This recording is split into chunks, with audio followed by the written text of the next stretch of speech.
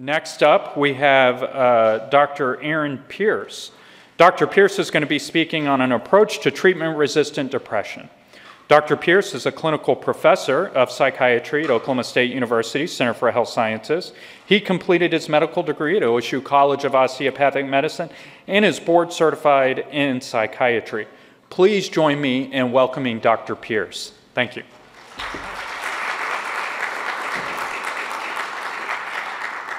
Thank you very much, Dr. Beeman. All right, so today I want to talk to you a little bit about how we might approach the patient with treatment-resistant unipolar depression. Now, this is going to be different than treating someone with bipolar depression. It's an altogether different ballgame with the type of medications that we use. In fact, that antidepressants that we typically use for unipolar depression or major depressive disorder are not going to work very well for bipolar depression. So just kind of keep that in mind.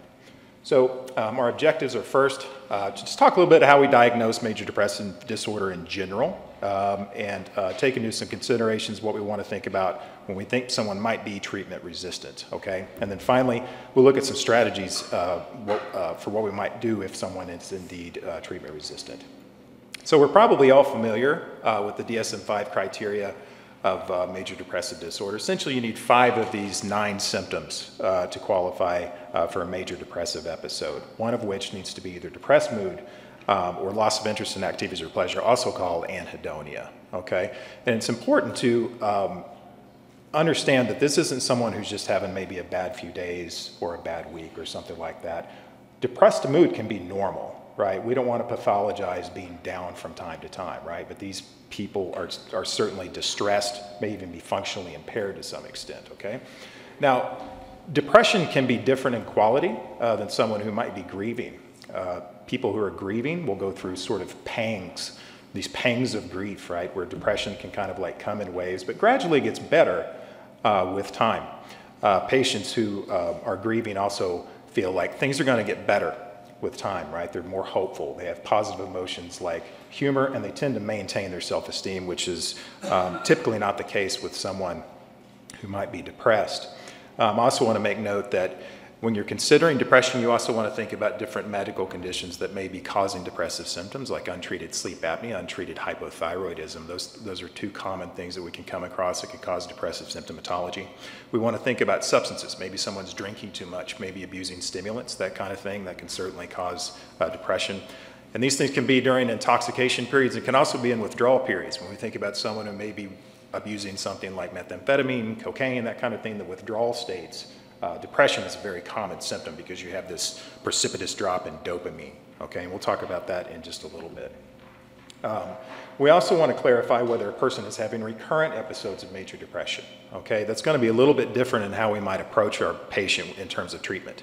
If it's the very first episode that someone's had with depression, we might want to treat it until it remits, of course, but you know, after about 9-10 months of remission, then we might think about coming off this medication, okay?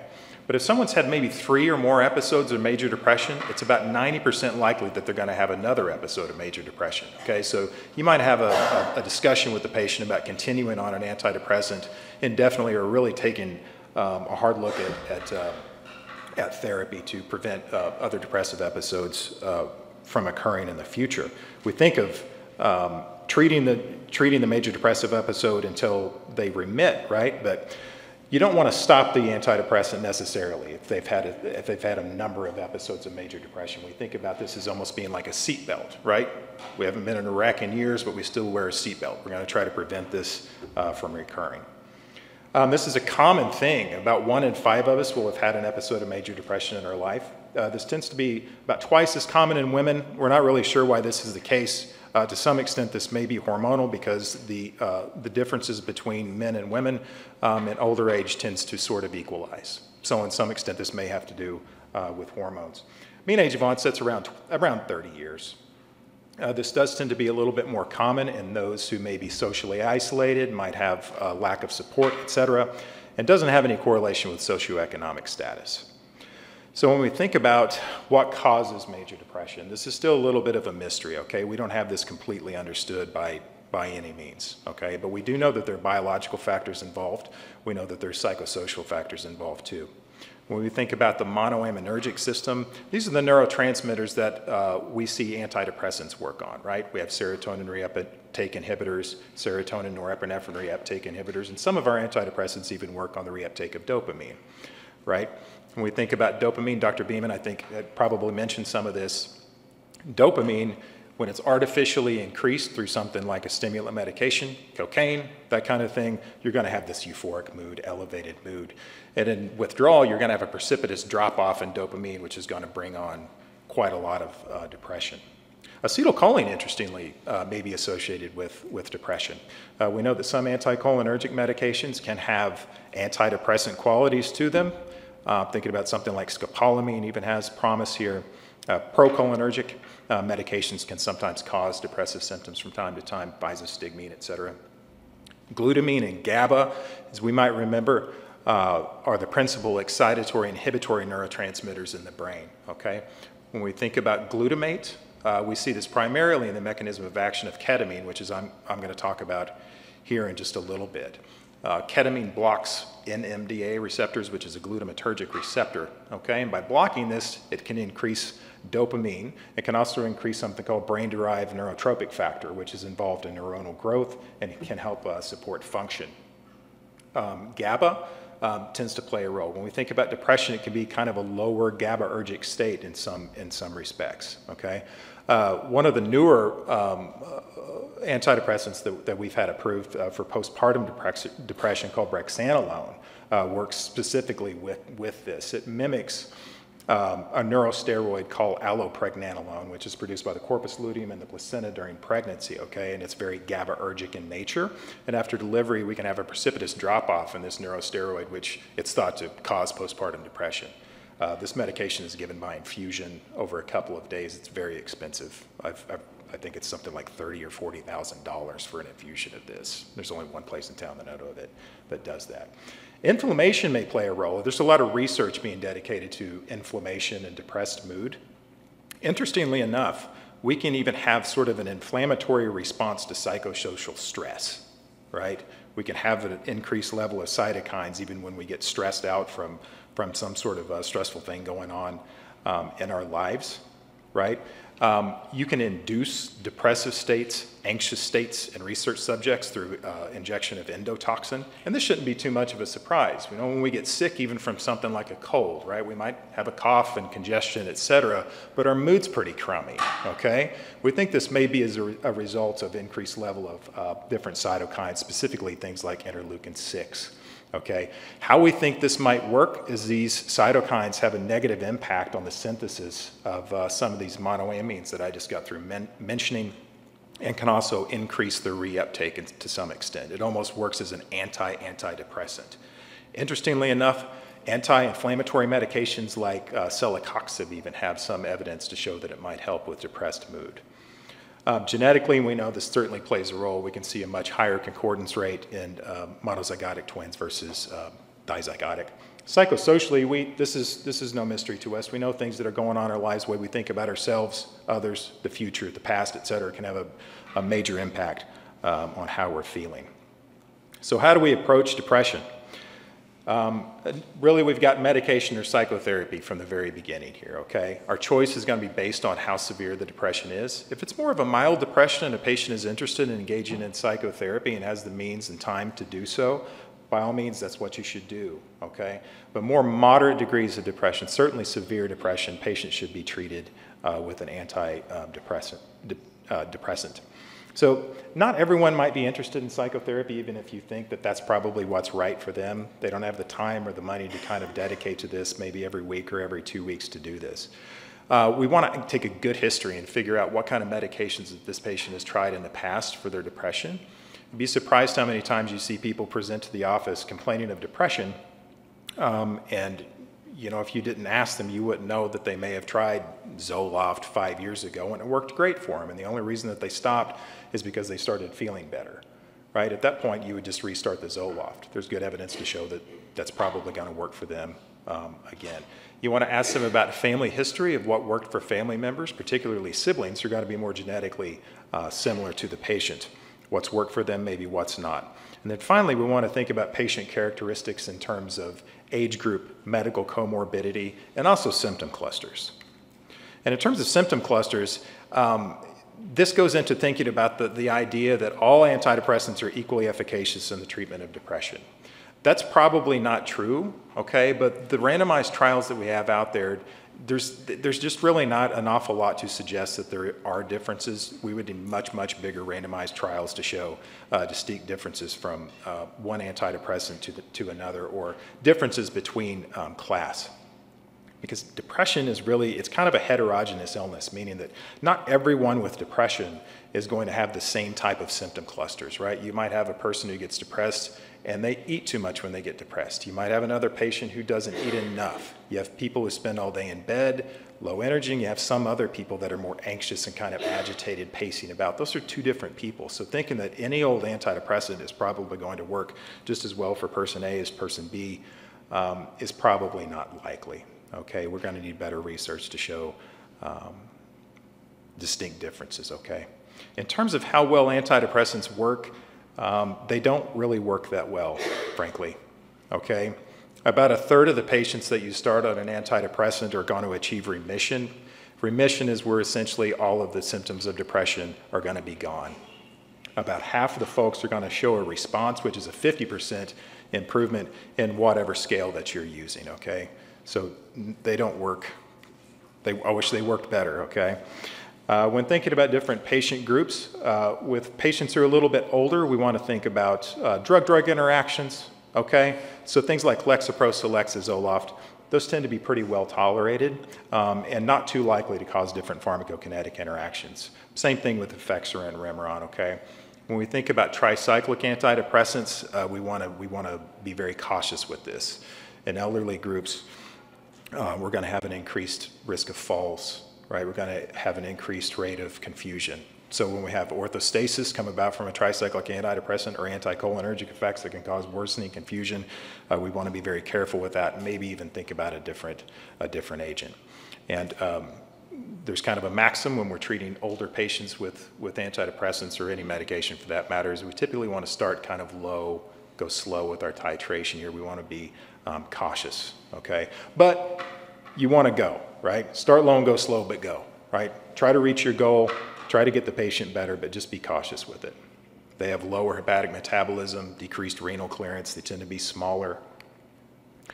Medical conditions, when we think about a patient with different pain syndromes, they may benefit from what we would call dual-acting agents. These are antidepressants with noradrenergic reuptake. Effexor. Cymbalta is a big one, right? It has an indication for pain with some patients. Patients with increased risk of seizure, if had stroke, head trauma, that kind of thing, you want to avoid tricyclic antidepressants and Wellbutrin, which can decrease seizure threshold. Arrhythmia, coronary artery disease, tricyclics aren't probably the best idea, right? Tricyclics can serve as type 1 antiarrhythmics, so people with any kind of like conduction problems, you want to be vigilant there because it could certainly make conduction problems worse, and there can be an increased risk of mortality when we have patients who are taking tricyclic antidepressants with ischemic heart disease. Side effects. Weight gain, really most of the antidepressants that we have these days tend to be weight neutral. Most patients who take SSRIs tend to lose a little bit of weight, not much, lose a little bit of weight when they first start taking it, and then they tend to gain back the weight that they lost, okay? So it tends to be weight neutral. When you have things like tricyclic antidepressants or older antidepressants and Remeron, this comes about from an H1 blockade, antihistaminergic blockade, which results in sedation, and it also results in increased appetite, okay? Prozac, Wellbutrin, they might be a little bit better. Specifically Wellbutrin, people might lose a little bit of weight on that. Maybe 7% of people might lose weight on Wellbutrin, okay? Sexual side effects can be a problem. Common cause of non-compliance for sure. Probably over half the people you give antidepressants to are going to experience some sort of sexual side effect. The most common sexual side effects we look at may be anorgasmia, right, decreased libido, and sometimes erectile dysfunction. Again, that's going to happen in probably about 50% or more of folks. Maybe 10 to 15%, this might get better over 6 to 12 months, okay, but in many cases it just doesn't, unfortunately, okay. SSRIs, Paxil's probably the worst of the SSRIs to cause this, but when we think about other medications like Wellbutrin, Remeron, vilazodone, and vortioxetine here, these tend to be a little bit better. Sometimes we add Wellbutrin to counteract sexual side effects, which sometimes works. We can also add buspirone, which can sometimes reverse this as well.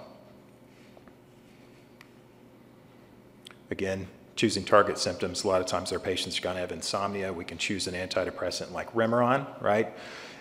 Which, it works pretty well for a lot of people. A lot of people gain weight on it. About 3/4 of people are going to gain about 7% of their body weight, which isn't insignificant, right? If you think about a 200-pound person, it's going to be about 14 pounds, right?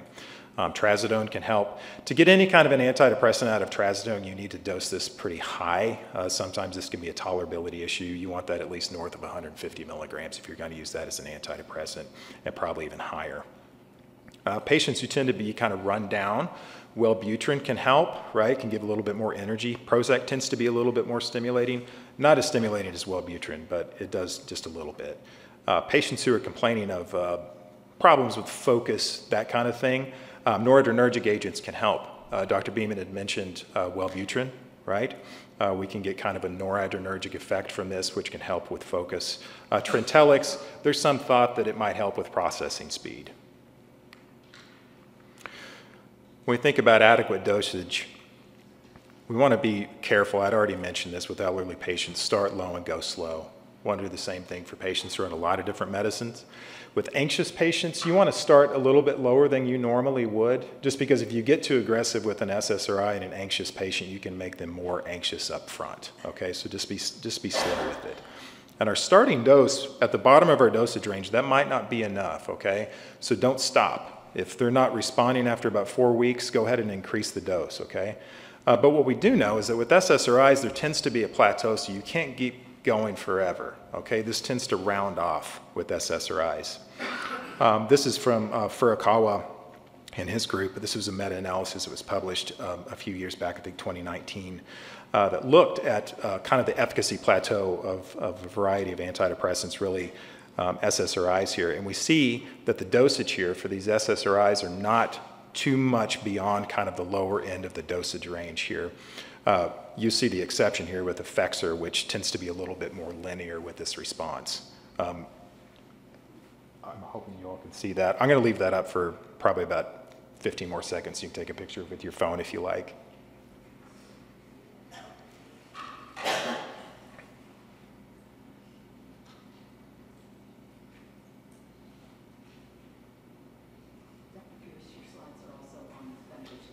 Oh, wonderful. Okay, never mind. Good to know. Thank you.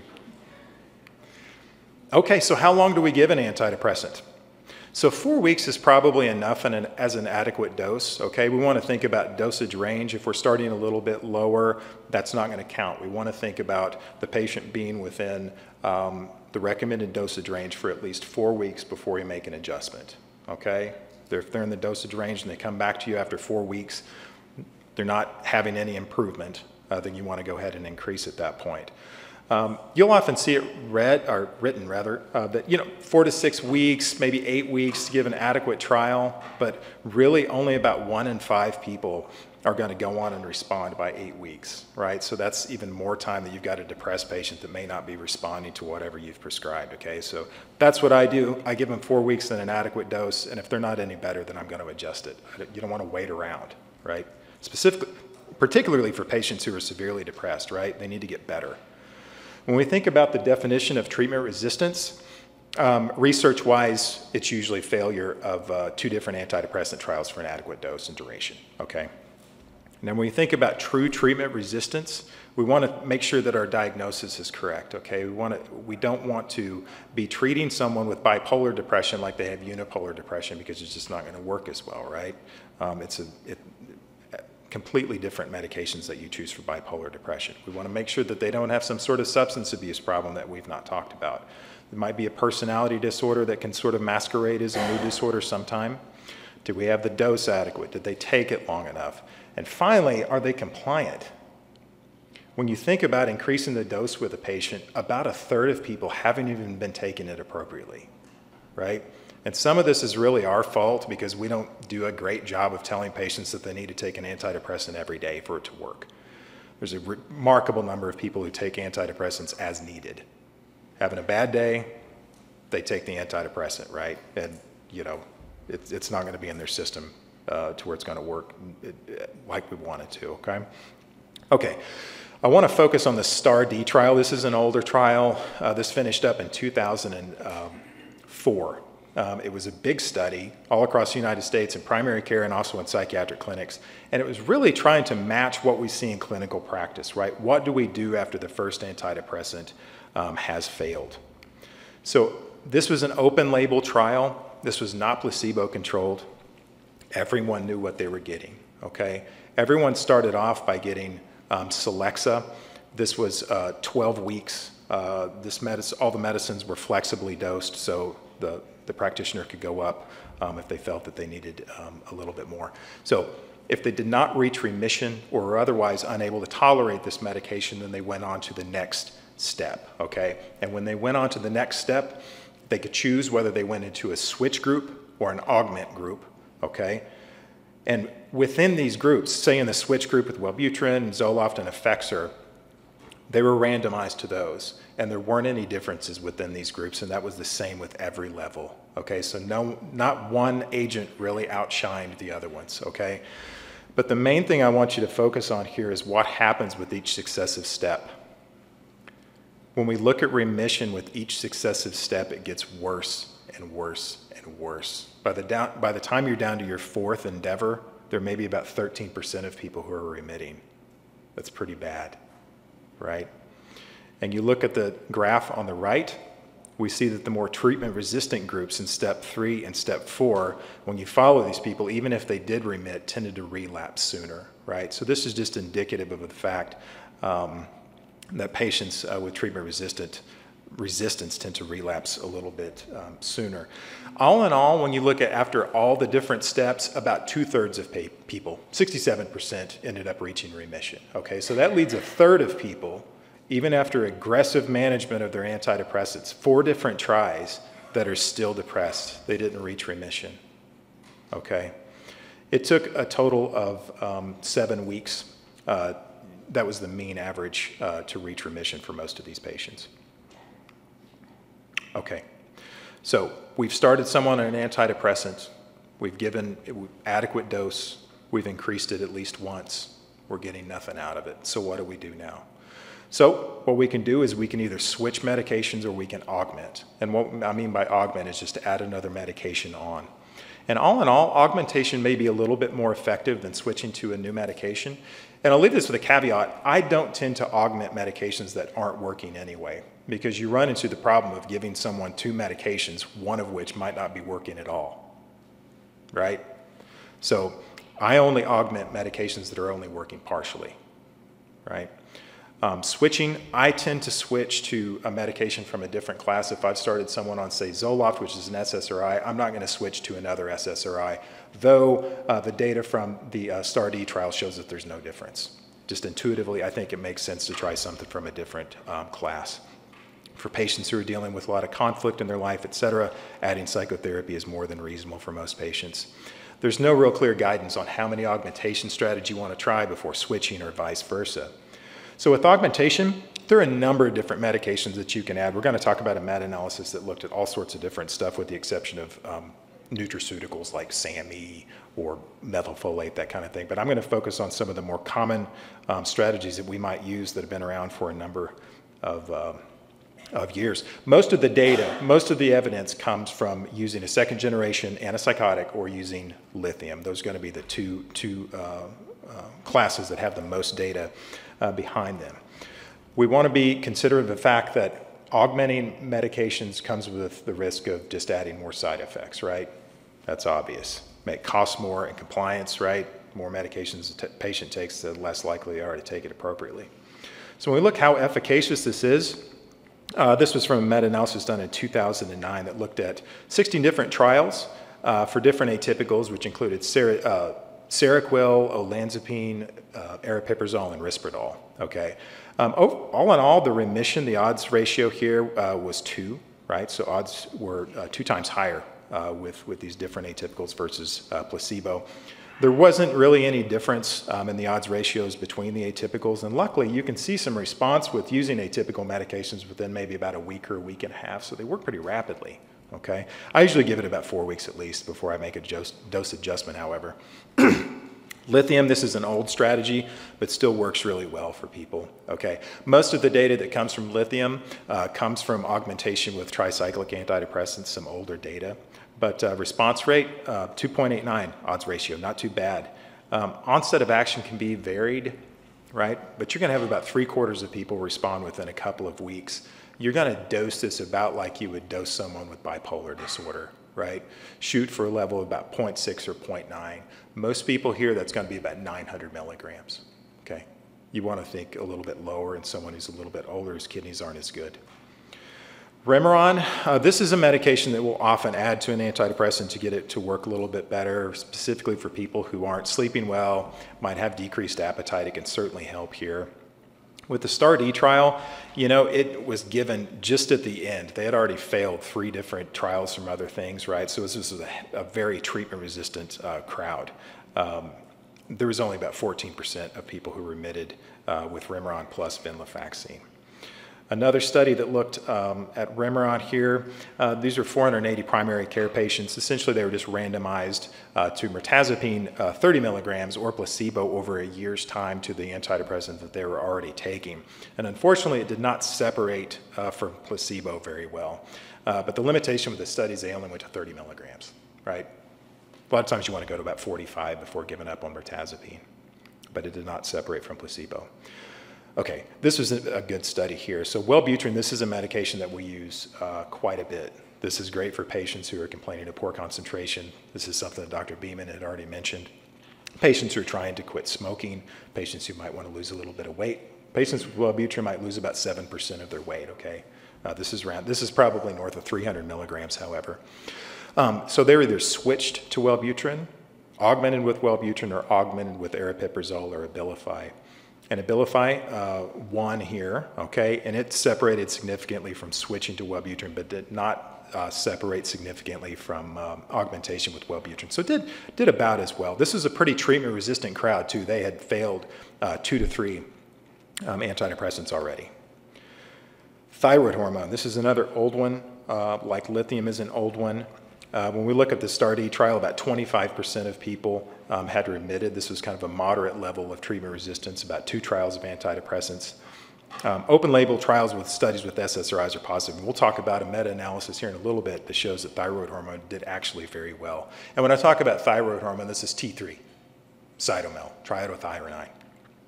Okay, so if you're going to use this, this is a very well-tolerated type of augmentation medication that we might want to use. Check a TSH before you do. You want to make sure that this is at least above 0.5. I didn't include this in a slide here, but there is some data to suggest that patients with the TSH more than 2.5 don't respond as well to antidepressants, and this is regardless of T3 or T4 levels. It's interesting. This needs to be replicated probably with other studies, but it's something to consider. We should think about drawing TSHs when patients are showing a pretty good degree of treatment resistance. So you're going to start 25 micrograms, go up to 50 in a couple of weeks. If it's not working, give it about 6 weeks on the 50, okay? Check a TSH a month later and then yearly. You want to be a little bit cautious with augmenting with thyroid hormone to people who are euthyroid with cardiovascular disease, right? It can increase myocardial oxygen demand. Okay, so let's look at a more recent study here. This is a big meta-analysis, 65 different studies, 19 different agents, okay? This was a low degree of treatment resistance. They had only been refractory to maybe 1 or more antidepressant agents. So the agents they looked at, we had stimulant group. We had things like Vyvanse, Adderall, Ritalin, even things like modafinil. Thyroid hormones were looked at, T3 and T4. Mood stabilizers were investigated, lithium and lamotrigine. Lamotrigine, I was almost surprised that they even studied. Lamotrigine doesn't have any place in treating unipolar depression. There's just no data to suggest it, okay? It's really good as a maintenance drug with bipolar disorder, but for unipolar depression, I wouldn't think about using it really at all. Atypical antipsychotics. a number of these here, and the same antidepressants that we had seen in the STAR-D trial, maybe with the exception of amitriptyline. They had also looked at buspirone, which is a medicine that we often give for anxiety. It's not really an antidepressant. It's a 5-HT1A partial agonist. And incidentally, you can give this with antidepressants to counteract sexual side effects. This tends to work pretty well for people. So if someone who's anxious and sexual side effects with an SSRI, think about adding Buspar. It can sometimes work. Okay, so let's see how they did here. So the ones that separated from placebo, we see that the atypical antipsychotics, things like brexpiprazole, Seroquel, olanzapine, cariprazine, these all separated well from placebo. We also see that T3 and lithium also did well, right? It's nice to see that sort of backed up. Even modafinil did pretty well, right? And the authors had concluded that their findings were consistent with many guidelines that suggest that you want to start off first line with an atypical antipsychotic when you're augmenting an antidepressant, particularly aripiprazole and Seroquel. That's what has the most data behind it, okay? We've got a few that are approved for it, but aripiprazole and quetiapine or Seroquel tends to have the most. Okay, look at another recent trial. These were in geriatric patients, and the reason I like this trial is, number one, the very first step replicates almost exactly that study that I was talking about earlier with people who were augmented with Abilify or augmented with Wellbutrin or switched to bupropion, right? The reason I like this is it's a little bit like the STAR-D trial is because you get to see what happens next when you try the next step with the same group of patients, okay? The findings were exactly like we saw in that VA study that we were just talking about. Aripiprazole augmentation did the best, right? And it did separate significantly from switching to bupropion, but did not separate statistically from augmenting with bupropion. When they went on to switch to nortriptyline and lithium, those two did not separate from one another. They performed just about as well. You want to be careful, I think, when, as I mentioned before, of starting a tricyclic antidepressant in patients who are elderly just because it can cause orthostasis and anticholinergic effects, right? Nortriptyline is a secondary amine, which means that the side effects from that are not going to be as bad as a tertiary amine like amitriptyline, okay? It's a little bit better tolerated. Just be careful with it, okay? But it's still an option. If you're thinking about using lithium, you want to think about renal function in older folks. Okay, so we'll talk about more novel approaches that we might have beyond just adding our more commonly used medications. So ketamine. The history of this goes back probably to the 1960s, where Park Davis wanted to find an answer, find a replacement for phencyclidine. If you can believe it, they were using PCP, angel dust, as an anesthetic medication. Right, and so for obvious reasons, the post-emergent delirium that they would have in the PACU, they wanted to get away from using PCP. PCP is actually an NMDA antagonist, which is where ketamine works. It works in very much the same type of way. After a while, they had noticed that even sub-anesthetic doses of ketamine would cause decrease in anxiety, decrease in depressive-like symptoms in rats. And then ultimately, we started using IV ketamine for treatment-resistant depression and still are these days. In terms of mechanisms, I'd already mentioned this. It's an NMDA antagonist, which means that ultimately downstream, it's going to increase dopamine and increase brain-derived neurotrophic factor, which helps support neuronal function and growth. Okay. Interestingly enough, you can knock out the antidepressant effect of ketamine by adding naltrexone. So there's some involvement with the opioid system that we haven't quite figured out yet, okay? Spravato, S-ketamine. It's intranasal ketamine. It's the S enantiomer of ketamine. Tends to be a little bit more, it tends to be tolerated a little bit better, fewer psychomimetic effects as opposed to racemic ketamine. This was approved in 2019 in March, and it's for use with an antidepressant. Okay, this was the pivotal phase 3 trial that got S-ketamine approved. The other two trials actually did not separate from placebo, okay? So all patients were started on a new antidepressant and were either given a saline nasal spray or S-ketamine. This was given twice a week, and they were followed out for about a month. And we see here that it does indeed separate pretty well from placebo, but not by an awful lot. This was done on the Montgomery-Åsberg Depression Rating Scale, which is a scale from 0 to 60. So 5 points here is not super impressive, but it did indeed separate. When we think about the overall response rate, 69% responded, 53% reached remission with this medication. Okay, so following people out who in fact did respond well to ketamine, they were followed for about 1.5 years, okay, and they continued their S-ketamine, or they were continuing on a placebo given every week or every other week. And those who were taking the S-ketamine plus the antidepressant, the relapse in responders and remitters, about 26-27%, quite a bit less than we see with the placebo. So for the people it worked well for, it seems to keep them pretty well, okay? Okay, so we'll talk very briefly here about transcranial magnetic stimulation. Essentially, this is just a machine that sets up a rapidly alternating magnetic field just over the scalp, okay? And we might remember from physics Faraday's induction principle, right? When we set up an alternating magnetic field over something that can carry current, it's going to induce current in something, okay? And what this induces current is essentially your neurons. It depolarizes neurons right underneath the area that's being stimulated.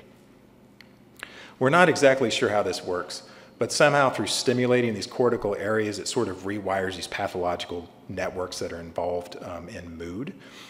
This is a pretty simple procedure. The patient sits in something that looks kind of like a dentist chair, okay? It's about 20 to 40 minutes. They do it about 5 times a week. And the nice thing about TMS is it's essentially side effect free. I mean, people might get a headache, it's kind of loud. Some people complain of some scalp pain, but they don't need anesthetic, they don't need a driver, they don't need anything. Right? So someone who's maybe a moderate level of depression, who just can't tolerate medications, and insurance is going to do a good job of paying for TMS, this might be a good option for them. Excuse me. When we look at response, about 26% compared to sham treatment.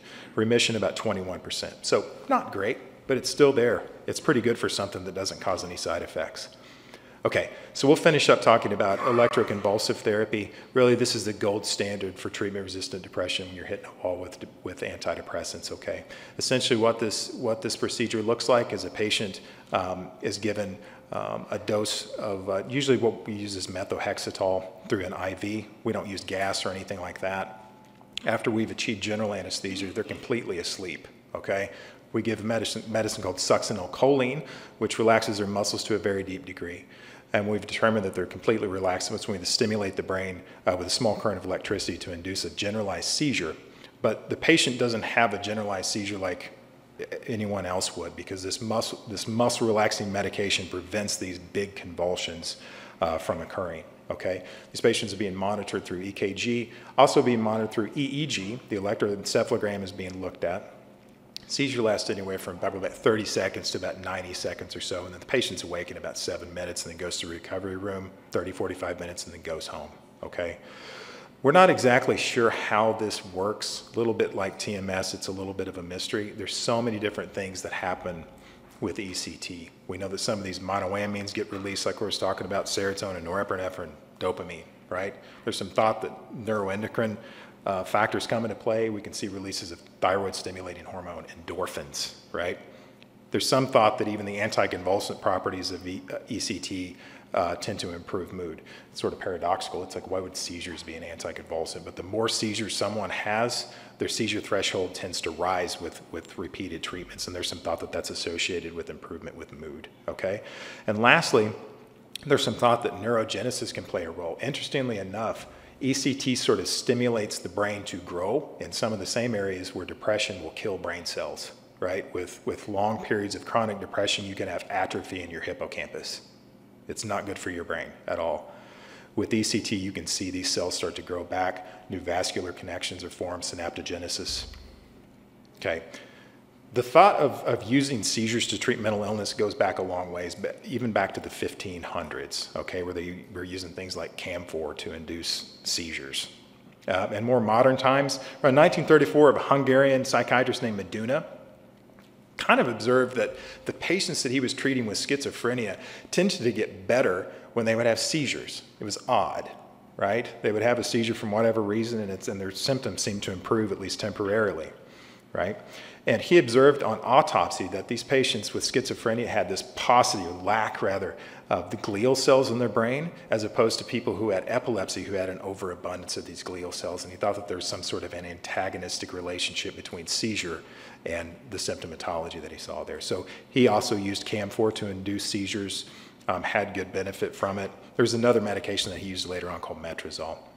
So this was in vogue for a little bit until a couple of Italian psychiatrists got into using electricity to induce therapeutic seizures. They were doing epilepsy research with animals and were using electricity to induce seizures, and it was a very reliable method to do that. It was a lot more reliable than chemical agents. It wasn't as painful as chemical agents, right? And after a few years, this was what we used for mood disorders, right?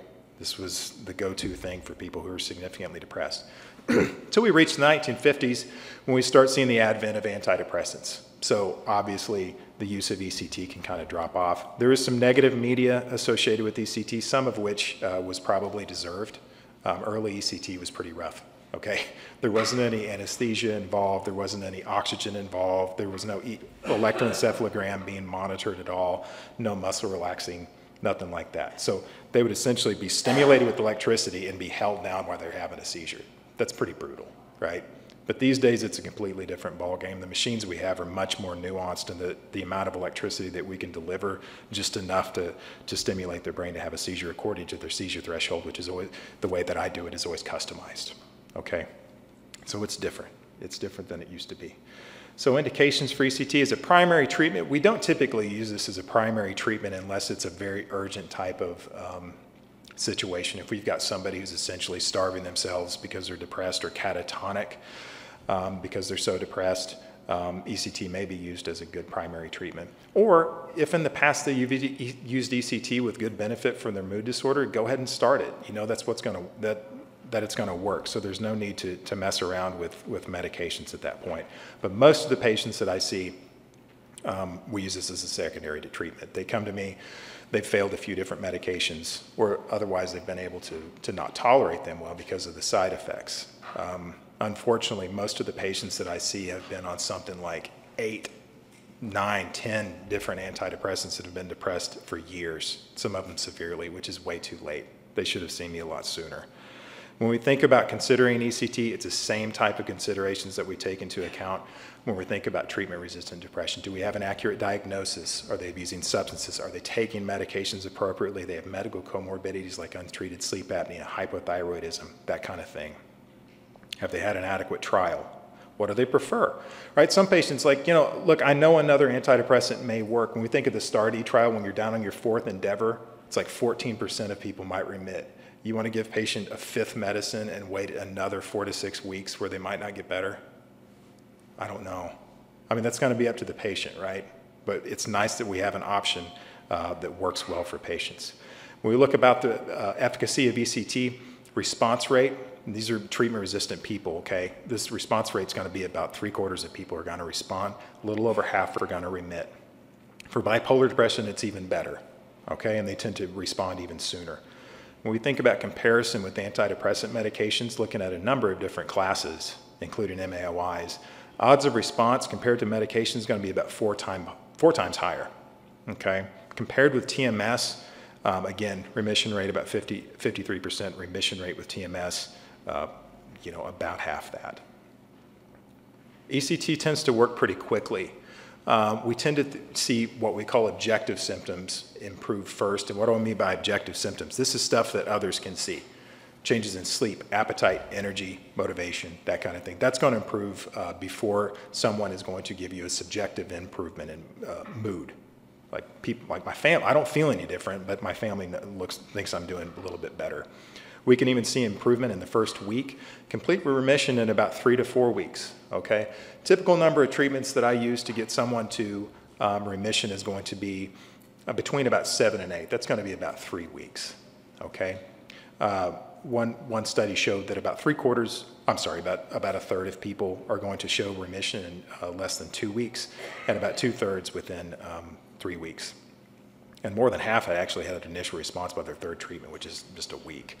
Some of the factors we think about when predicting a positive response with ECT, people who are sort of have psychomotor retardation, meaning that they're sort of slowed down. Patients complain that it's like they feel like they're carrying a big weight around with them. Patients who have psychotic symptoms along with their depression tend to do a little bit better. Patients who are catatonic can do better. ECT is kind of the gold standard too when you have a patient who's catatonic that's not responding to benzodiazepines.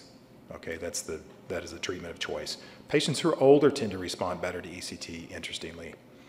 Some negative factors that can be associated with the non-response with ECT. People who have been depressed maybe for years and years, you might have a worse outcome.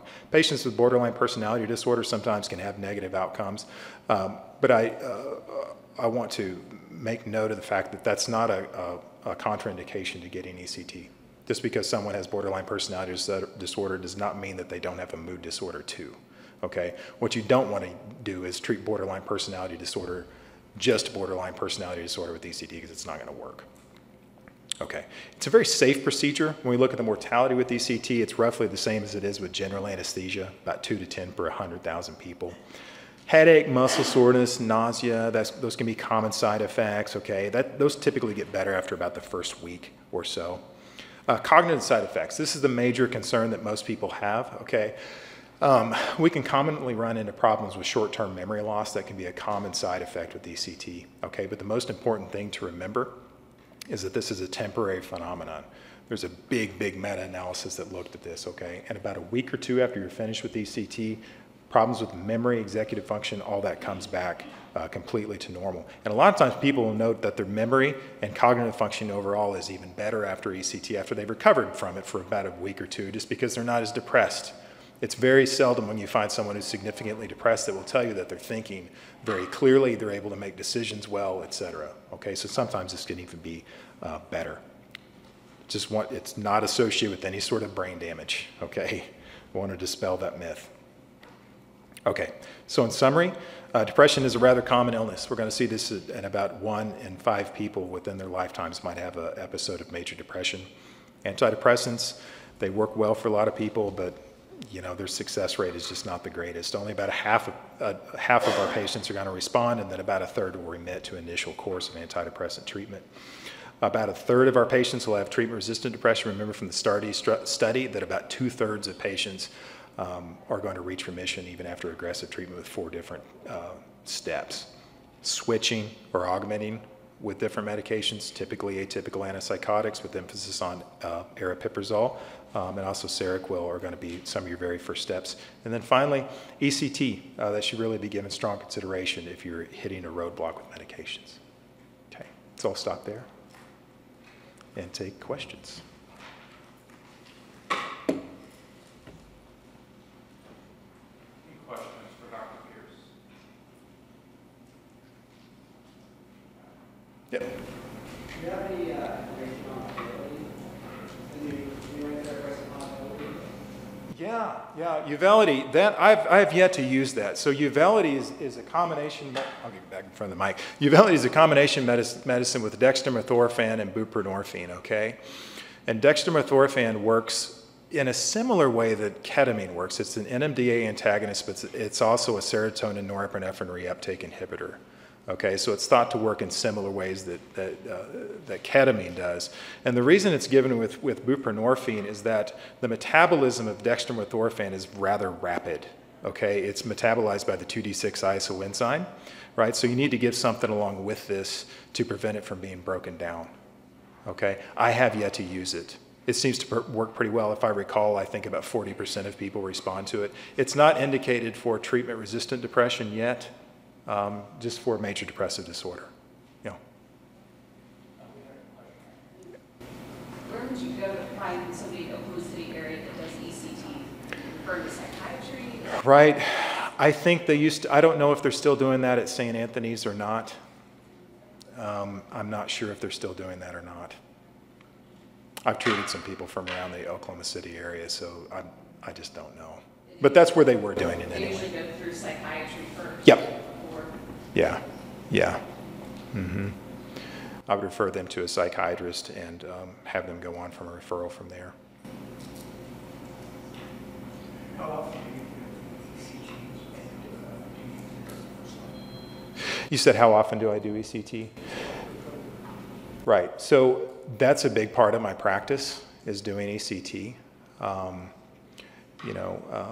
get a number of different consults. I've got quite a line of people waiting to get in to see me for ECT. But using it as a first-line treatment, not very commonly at all.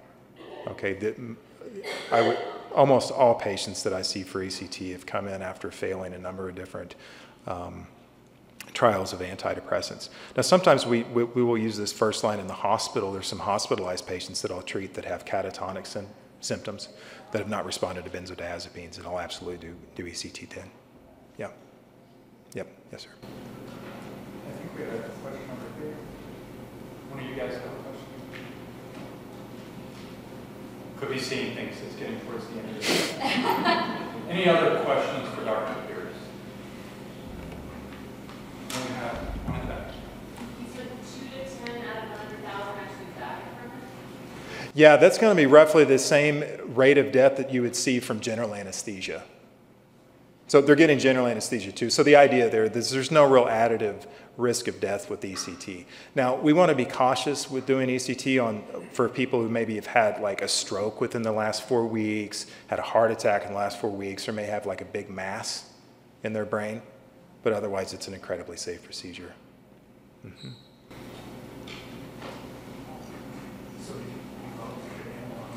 No, I don't. They get a history and physical with attention, with focus on, neurological exam. If they have any suggestion of increased intracranial pressure, no. But as a rule, no. Yeah. Okay, all right, thank you. All right, thank you.